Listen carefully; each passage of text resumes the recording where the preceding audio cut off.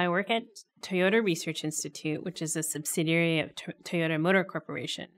And the real reason that this company was started was to help people and find ways we could use technology to help people. So 2 areas of technology that TRI is investing in are the development of autonomous vehicles and the development of robotics for mobility. So robots to help people like the elderly move more freely. We really don't know what the end result is going to be. But right now what we're doing is developing and researching, thinking of different ways we can actually use tech to help others.